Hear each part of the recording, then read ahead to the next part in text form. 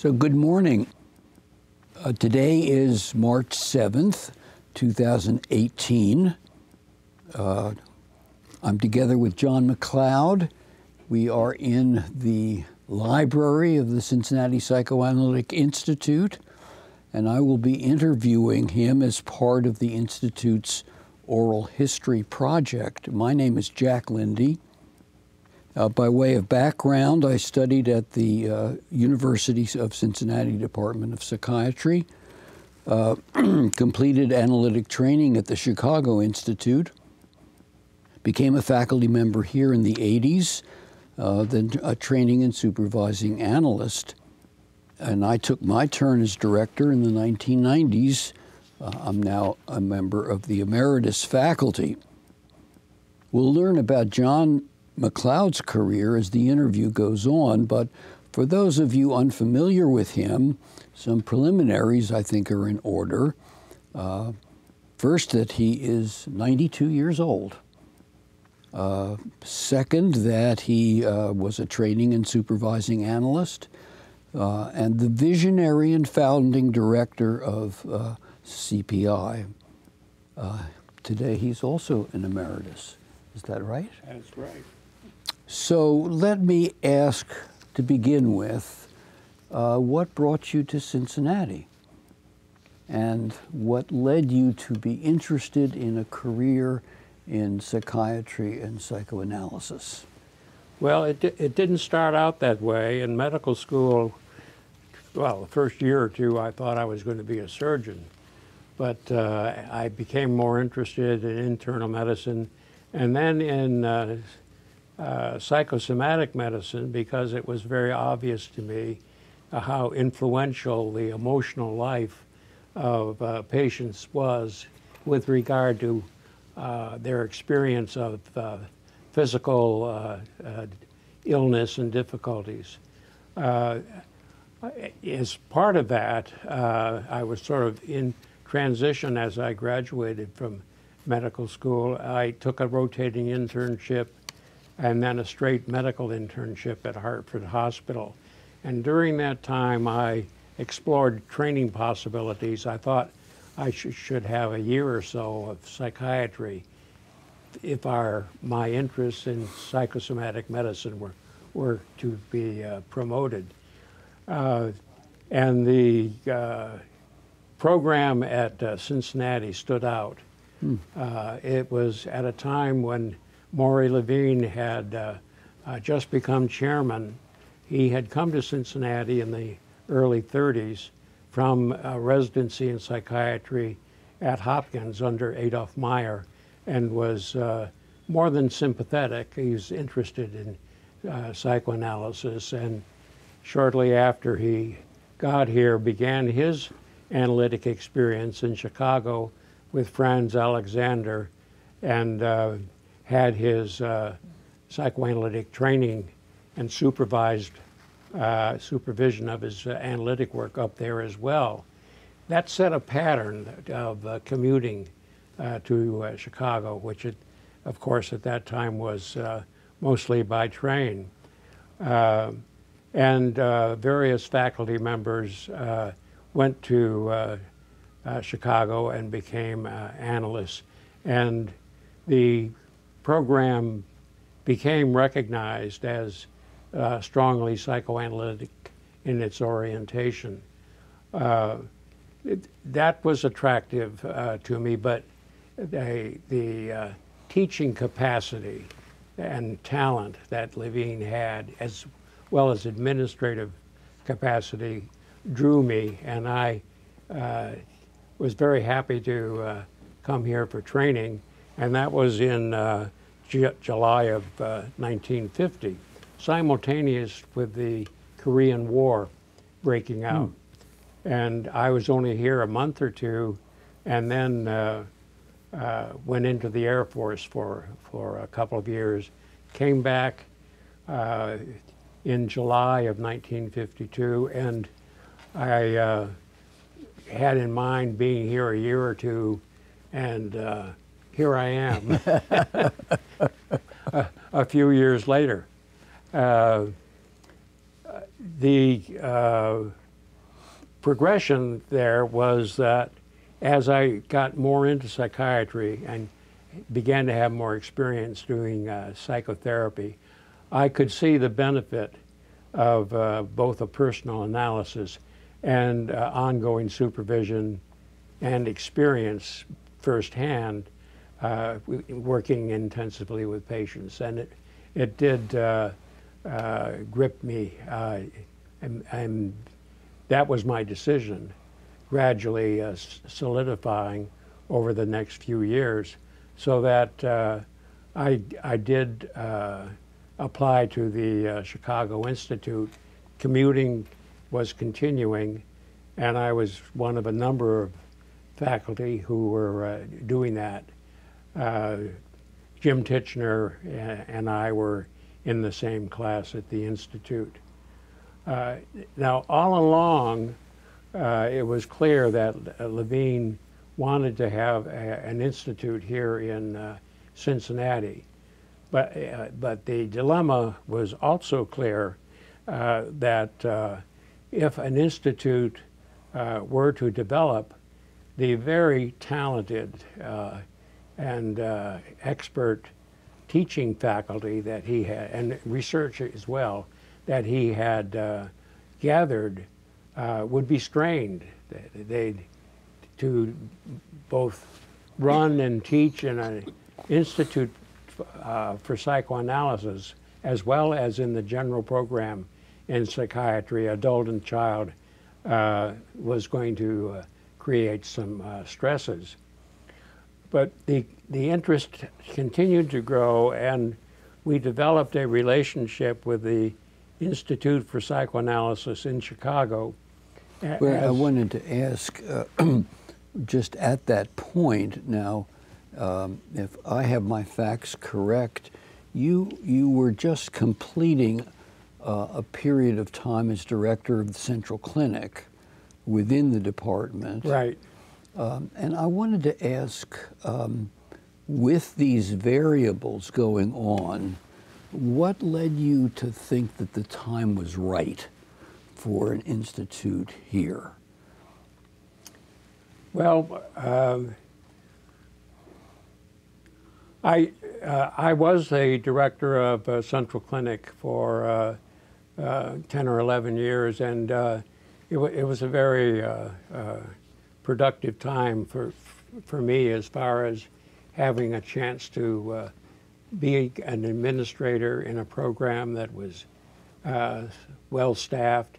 And by that time, there were 50 residents from all around the country. It was a very good resident group, and the program was nationally recognized as one of the top-rated and popular programs in the country.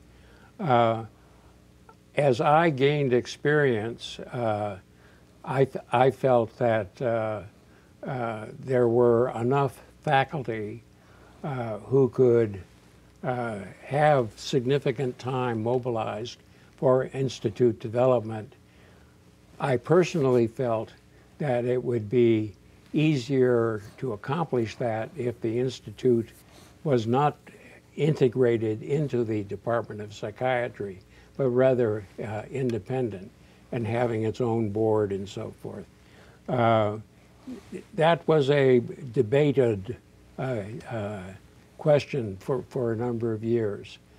But as I got 10 or 12 years of the clinic experience, I felt a decision point coming for me of wanting to develop a practice group outside the department, and more or less as a step toward that becoming a starting point for the Psychoanalytic Institute. I did not favor the institute being integrated into the department. The number of faculty who were by then fully trained gave me the feeling that there would be the talent and experience to function as an analytic faculty. So, and this whole connection to and separation from Chicago was really a story in itself. yes, it was. It was. As time went on, Bob Stewart came from Chicago. He was an experienced analyst and was a training analyst as he came to Cincinnati. And his particular position was to be a front runner in developing the Institute program here in Cincinnati. Quite a bit of time went into the relationship with Chicago. When I graduated, there's a 5-year period after graduation. Then I became a training analyst, and all of the training analysts, there were 5 or 6, and that's an important point. There needs to be 5 training analysts, at least at that time, in order for an institute to have recognition as an independent facility. And we were moving in that direction. But the training analysts twice a year would have a weekend in Chicago where they talked over developments, gave papers on supervision and institute organization, and they met with comparable groups from St. Louis and also from Denver. So it was a very significant gathering of psychoanalytic educators. That went on for a number of years. And there was a committee from the American Psychoanalytic Association, the Committee on New Training Facilities, who were part of that Chicago experience twice a year.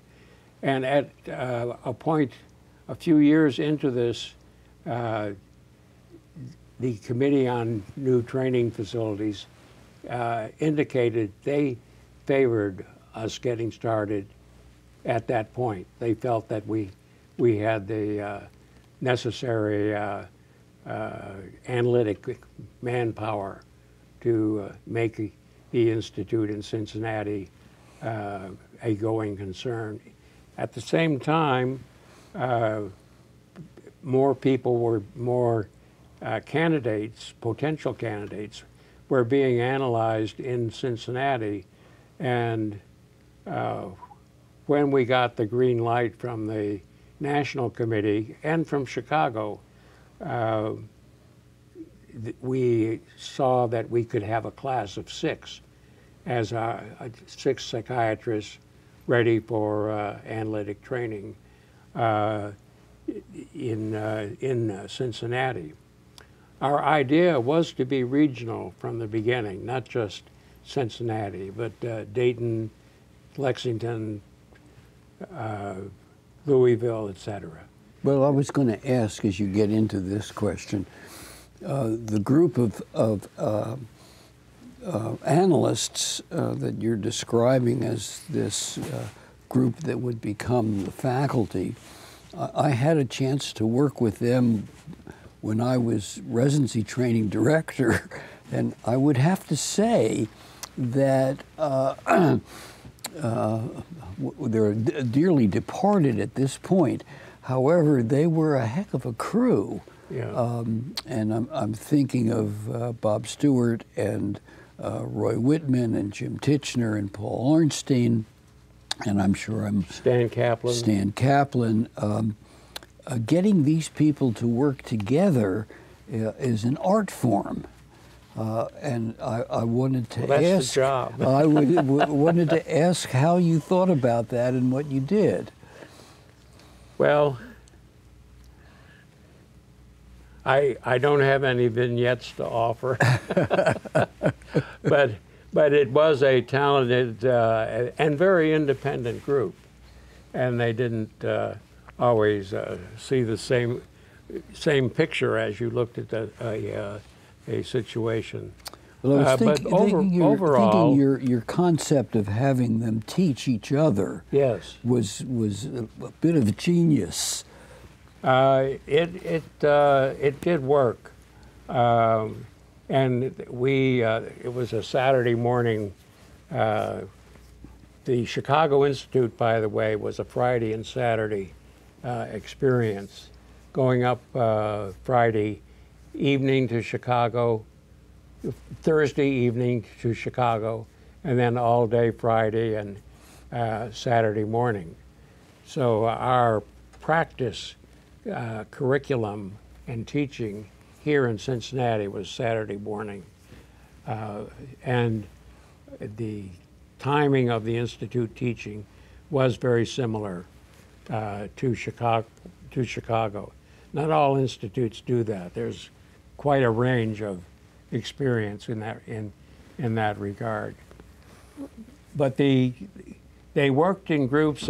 We had sort of 4 teaching groups of 3 or 4 people apiece, and psychopathology, development, clinical seminars. I'm leaving out right now, but that group experience and then teaching the whole faculty was an important developmental step. We actually Theory? Was theory the other dimension? You said there was one other group of courses. Theory was the other. Yeah. Theory was the other one. Yes. I was thinking that theory. I left it out. Well, but maybe for good reasons. I don't know.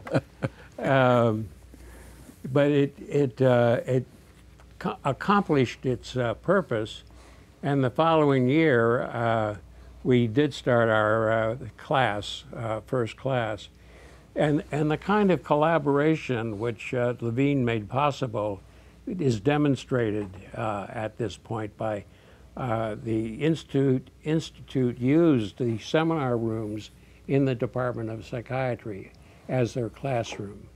They used the library of the department and of the medical center as their library. And a lot of the teachers remained geographic full-time faculty in the department. It was very interesting. Now, along with this, I had, with a partner, Horatio Wood, built a practice building. I left the department when I was 40 years of age, and I'm trying to figure out what the date would be. That would be 1965. And in the year or two following that, we built 2600 Euclid, which held 12 independent offices, as well as a group and seminar room for mental health professionals. It wasn't just analysts, although a number of analysts were in the group. And that group, it flourished, and I was there for a good number of years.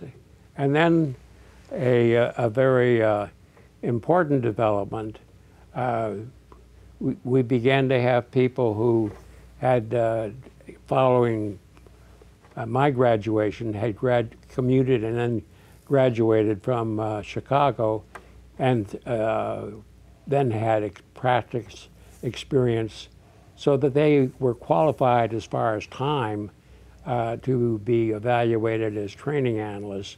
And 3 of those analysts came to see me and said, "We're ready to take the next step. We'd like to be evaluated as training analysts." Lou Spitz, Maury Osherwitz, and Thader Hagenauer. And I said, well, then let's set up the evaluation process, and we did that. But with that stimulus, we also began to think that we needed our own Institute building. Up until that time, the administrative work for the Institute, which was focused in my office, and that was more or less simultaneous as I became a training analyst. I became the acting director. There wasn't an institute yet, but the administrative things having to do with the embryonic institute were focused at 2600. All of the back and forth with the Department of Psychiatry. Dorothy Donahue, Dr. Levine's secretary, retired, and she began to work part-time in my office as the Institute secretary. Then we needed more time, and Sonny Schreier came in as the Institute secretary. She was the school teacher, and she later said that what we were looking for was a smart broad who could keep her mouth shut. And she qualified. Yeah. Yes, indeed. But we were looking ahead to the Institute program starting, and some of the classes were held, particularly Saturday morning, at the 2600 building, rather than the seminar.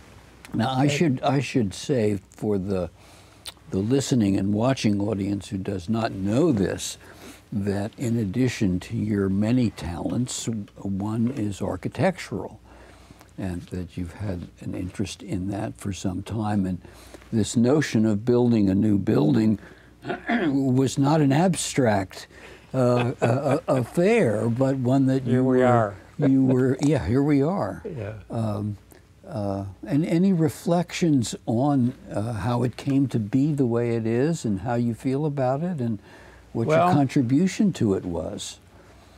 I do have some ideas about it.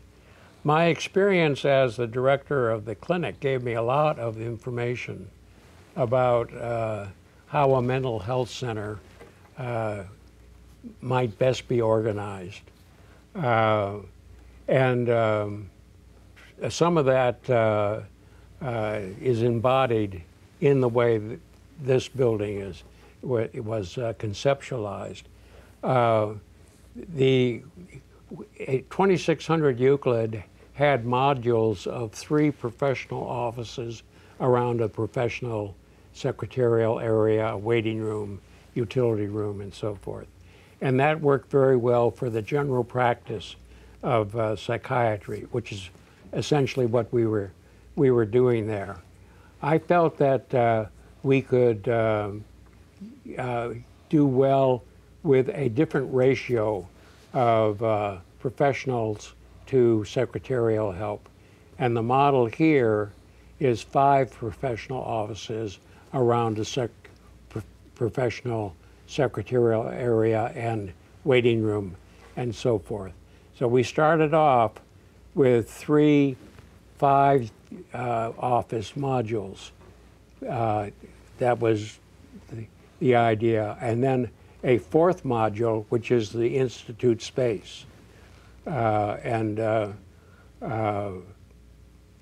There we had the idea of this conference room with the capacity to be divided so that more than one seminar could go on at a time here.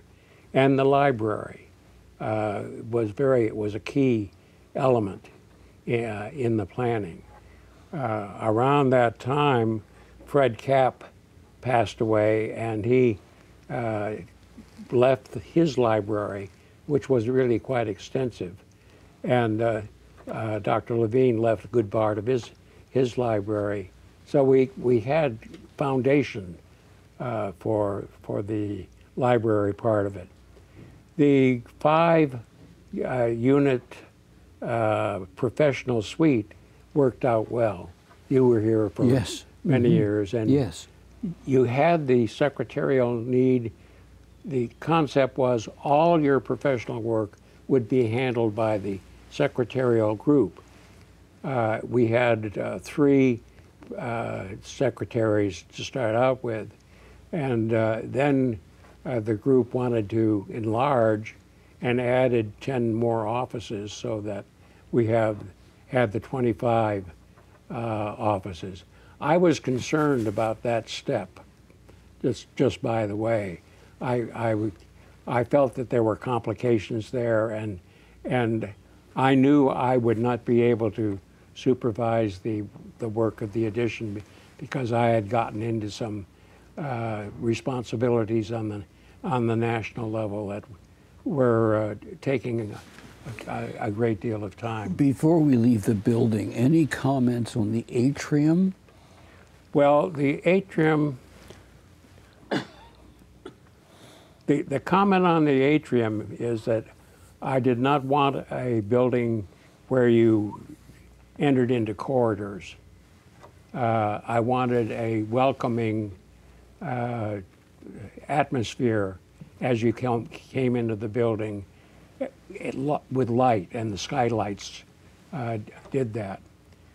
As the building was being designed, and I'm just trying to remember at what point I introduced this idea to the architect, I said to the architect, in the middle of the atrium, above it, as a second level, would be a wonderful spot for a reading room, part of a library.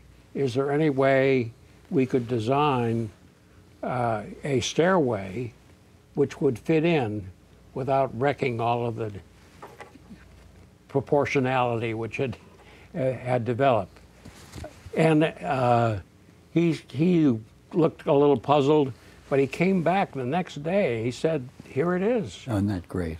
And that's the MacLeod reading room. Yes, that's the MacLeod reading room. Now, I don't know that it's a reading room anymore, but that was the well, MacLeod. I'll just say my wife wrote her thesis for Smith,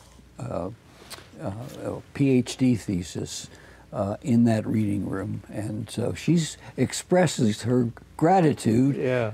Well, it's a beautiful room with lots of light, lots of vistas. Yes. And a very quiet atmosphere. It's been used for administrative things a lot. We used it as a seminar room too. Yes. So multi-use. Multi-use. Now, in order to do this is another one of your group questions. The Psychoanalytic Institute, an effort was made to move ahead a little bit when Lou Gottschalk was here. He was a training analyst focused on research full-time in the department. But he had the idea, he had some research money that he thought could become part of a foundation. And he organized a psychoanalytic foundation, which had a lot of interested community people in it. That basically transitioned to be the board of the Institute. Oh, that's interesting. I didn't know that. For example, Dick Forberg, P&G executive, was the president of that foundation, and he became the president of the Psychoanalytic Foundation. Then people were added, and several people from the foundation, and I'll mention their names, became significant players as far as the creation of this building. Essentially what we did was organize 12 people. You were one. Were you an original partner in the building? I think very shortly after the original partners. Yeah. Well, the 12 partners pledged enough money so that we were looking for ground and where to build. And the Bodman Widows Home was here. They had just been torn down, and this block was for sale, although it had about 5 or 6 residential homes around the bottom of the square, the whole block. So the 12 people organized as a partnership, and ended up buying this property and getting an architect, and then we went from there with the planning. We also got a industrial revenue bond for a loan for the building, which involved going through probate court and a lot of legal activity, which we have archived in large volumes.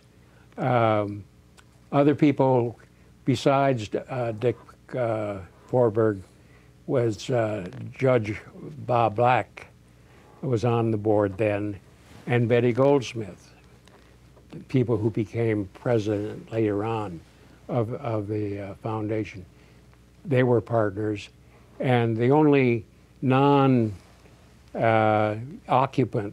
of the new building, who was a psychiatrist, was Stan Kaplan. He was a partner.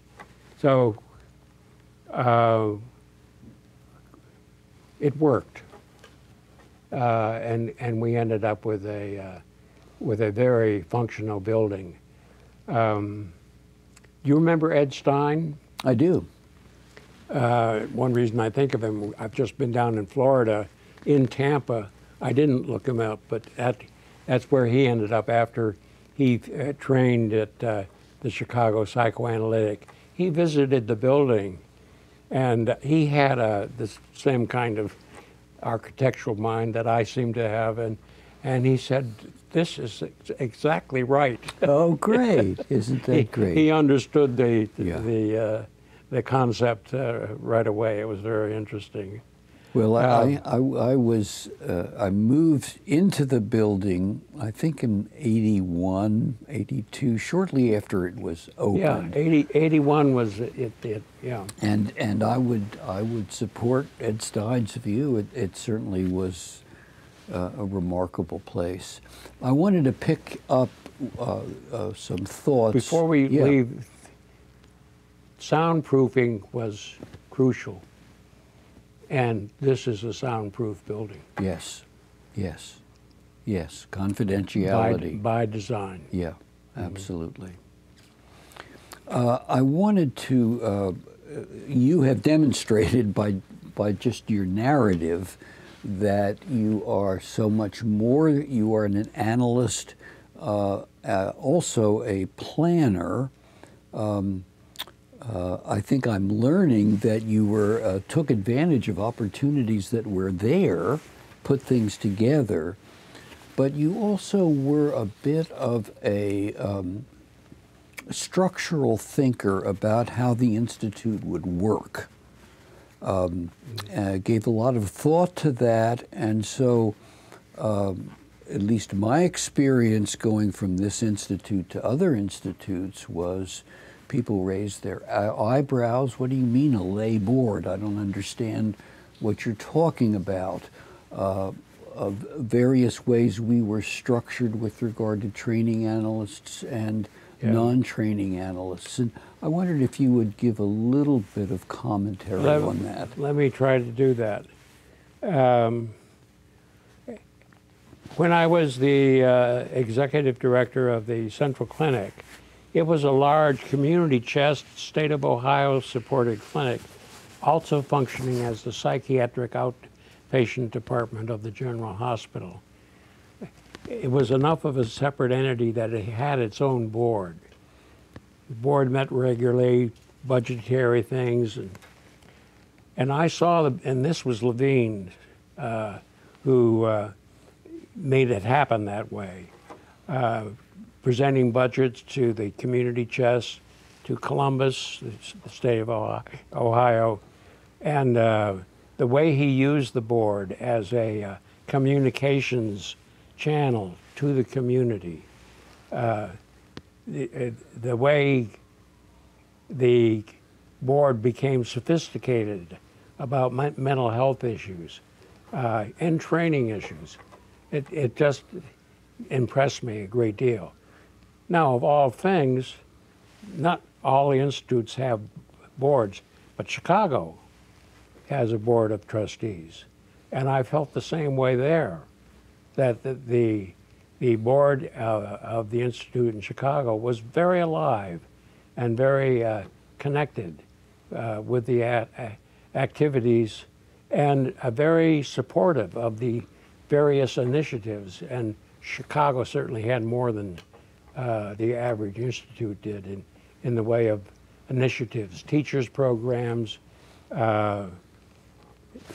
various educational programs about mental health and mental illness. The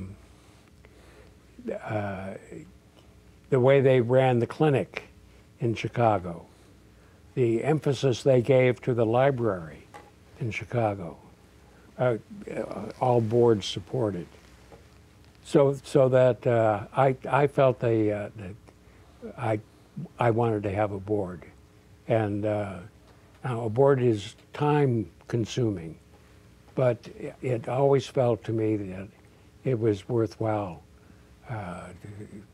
not just financially, but the whole community interconnections that you can develop. One of the first things I did when I went into practice was have more of a connection with the community chest, and was on a budget committee hearing the budgets of various and making decisions about budgets of various community organizations. It was a very good educational experience. So that's all part of the background. You've mentioned how there were certain numbers necessary to take certain steps, like the number of analysts, and then the additional analysts coming in. And I'm remembering that a phrase that caught my imagination in terms of administration was a critical mass. That it's a phrase you would use about whether we're ready to go ahead with something, right, whether we're ready to focus down on something. And I wondered whether you had any thoughts about that phrase, metaphor for leadership, and how you saw it over the years. I did have that concept in mind as we went along, particularly about the numbers of faculty with whom we would be working. And somehow or other, the idea of 15 like this, it's somewhere around that I see a group of analysts working as intimately as we have, having a chance for their own space, their own career development, and yet having the opportunity to work as a practice and as a teaching group, faculty. I was concerned in part when we added the 10 offices. I was worried about the critical mass being exceeded a little bit, and I may have been right, but it overall has worked pretty well. The group process of an institute is very hard to identify and to manage. I'm not sure it does get managed, but one of the things that I had done in getting ready for the Institute, I became a member of the Committee on Institutes of the American through a good friendship with Ed Weinschel, who was chair of the Board on Professional Standards at that time. And I visited as a site visit group committee member 3 different institutes during the first few years that we were operating. It was remarkably rewarding to do that. Pittsburgh, which had its own problems. Columbia, a completely different arrangement for an institute, unique. They're all unique. Pittsburgh was unique. And the last one was Seattle. The idea of critical mass is different in all of those arrangements. The administrative arrangements influence that idea. One concept also that you've heard me talk about often is the concept of collaboration. I'm blocking on a word that was in my mind a minute ago. Working, that if 2 groups work together, there's you have more, 1 and 1 makes more than 2. You have a working together there that has more energy, more creativity, more initiative than the 2 groups. Well, I've always thought that your leadership was so helpful for a small city, a small institute, that needed to remain stimulated by the larger analytic world, but also small enough to be engaged with so many important things going on in our own world. Yes. And a source of our own vitality, as well as the influence of others. Yeah. And there's something about an openness to new influence that I always admired about how you were structured things, including the Education Committee, which at one point in time had to have a balance between training analysts and non-training analysts to make sure it doesn't become an oligarchy of the old That's right. folks. That's right. No, the whole experience of the training and the Education Committee is a story in itself, and very important. I had a mindset about the minutes of the Education Committee. I probably spent more time than necessary, but I saw it as an archive of the whole institute. Everything that went on, I fed through the Education Committee, and I treated it as the creation of an archive of the institute experience. Interesting. And very interesting. I don't know whether those minutes are still available. I didn't make copies of them for myself, but Well, some of your successors have been more loquacious. And they interrupt each other, and I'm not sure that their word for words fall into the category of archival. that could be. Yeah.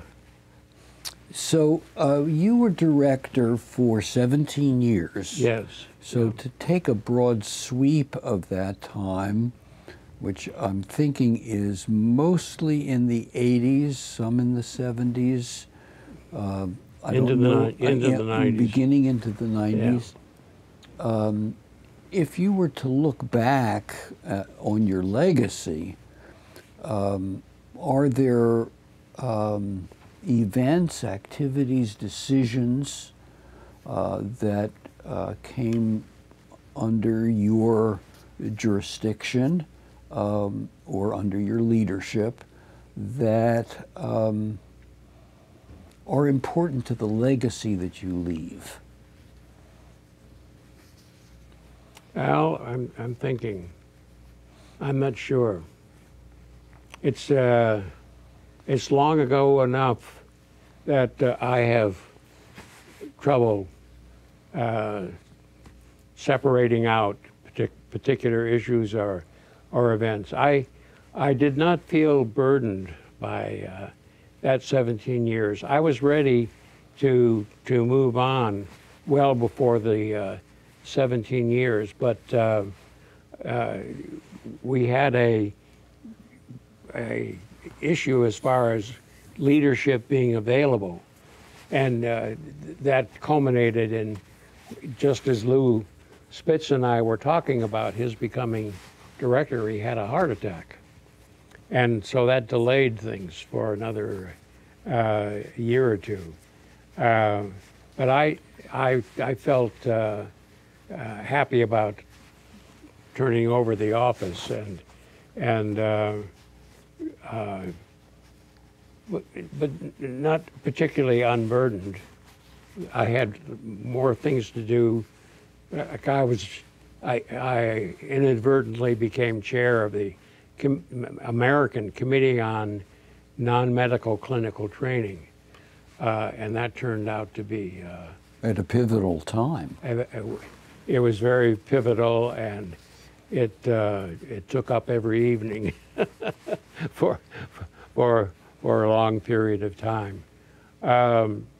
But Lou was ready, and he obviously did a good job, and you were ready when you came up after Lou, and in particular, you saw it as a time when the Institute needed to reassess a lot of things, including the board relationship, and you had that weekend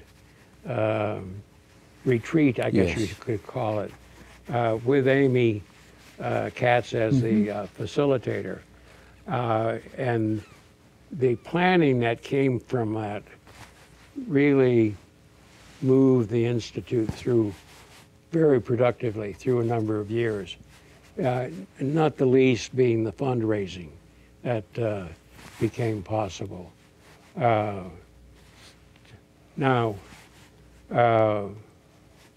that kind of group activity went on at the beginning of the Institute too, but it's a good legacy. Nice. That's a nice legacy. That really is. That really is a very nice legacy.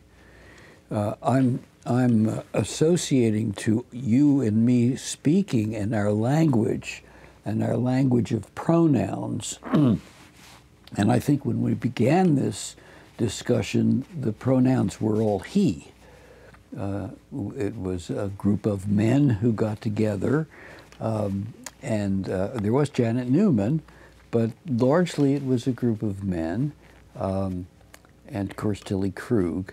But you know, with today's world having changed and psychoanalysis's world having changed, women are such a crucial part of psychoanalysis. I wondered if you had any thoughts about that. Tilly was one of the original people in the building. And there are many other women who have been important. I welcome it. I welcome the better balance that exists now, men and women. I left out an important person in my own development. Just happens. It was a woman. I took a elective as a fourth-year student. I went to Harvard and took a month at the Boston Psychopathic, and I learned about shock therapy and lobotomies, but I also learned about psychotherapy. And my mentor during that month was Helen Tartikoff, who was a training analyst. She's terrific. You know her? Oh, read her stuff. Well, she has some good stuff, and she turned out we connected, and that experience with her, and I sat in on some of her interviews, clinical work, was almost decisive. Really? And when I was applying here for residency, I gave her name as a reference, and she got in touch with me and said that the kinds of questions that Dr. Levine was asking her, she needed to see me. So I was in Hartford. I went up to Cambridge and had a little reunion with her. Isn't that interesting? But she was very perceptive and very forthcoming, a good model. So I have one final question, and that's if you and I could imagine a crystal ball sitting between us, we look once again, I think, at psychoanalysis in a challenging time. The challenges today of the rampant growth of neuroscience and what is being learned daily about the functioning of the brain, both consciously and unconsciously. The popularity of cognitive behavioral treatments, the demands of third-party payers that we use evidence-based treatments. These are not all new in terms of challenges to psychoanalysis, but some of them are also opportunities. And I wondered if you were to see a crystal ball and look at the Cincinnati Psychoanalytic Institute, I don't want to say 92 years from now, but at some point in the future, what do you see? I don't know, but I'm encouraged by the recent consensus, really, that the combination of all of these fields, neurophysiology, cognitive studies, relationship studies, are leading to a conclusion that your best results aren't any one, but an amalgamation or an integration of various approaches, including what would be analysis. Now, whether it's going to be long-term, multi-week, times per week appointments, the use of the couch, I'm not sure. But I am convinced that analysis has had something unique to contribute. And there's a general consensus that the best mental health results are including one-to-one experiences in a psychotherapeutic model of one kind or another, and medication or whatever. That's encouraging to me. And I think, I don't know this for a fact, but I think the percentage of graduating classes in medical schools, there's a tick upward of the percentage of the class going into psychiatry. Interesting. Yeah. John, it's been a pleasure. It has been. Thank you so much. Yeah. Enjoyed it.